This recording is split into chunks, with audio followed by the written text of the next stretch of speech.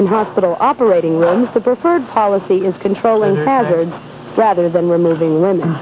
Studies have shown increased miscarriages among women working in the operating room and in the wives of men who work there. Cancer rates are also higher, and increased birth defects are seen in workers' children. The likely culprit is anesthetic gases.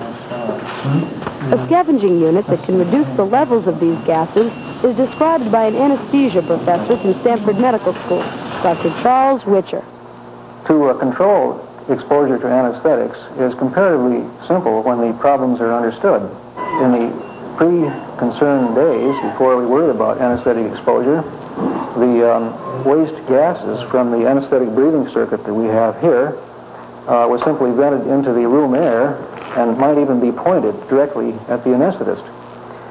Now we pipe the excess gases out of the room, and this line that you can see here carries the waste to a disposal site at the wall, and from here it's carried to the exhaust duct of the air conditioning system and carried outside where it's diluted by the room air that's present.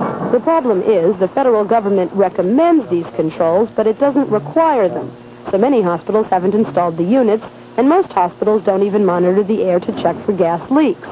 Some hospitals still don't inform workers of the hazards. At present, the amount of education that's being carried out on hazards of anesthetic exposure are quite minimal. It is clear, as one considers the problem, that if a hazard exists, then the employees must be informed of it. And the response we get is that people appreciate being informed, and that when they know that everything that is possible is being done to minimize the hazard, the workers are not alarmed, and they do not ask for a change of job, even though they always have this option. Pregnant women who wish to change their workplace during the pregnancy, of course, have that privilege. But safer jobs often pay less. Thus, in many companies, transferred workers have to negotiate to retain the same rate of pay and benefits.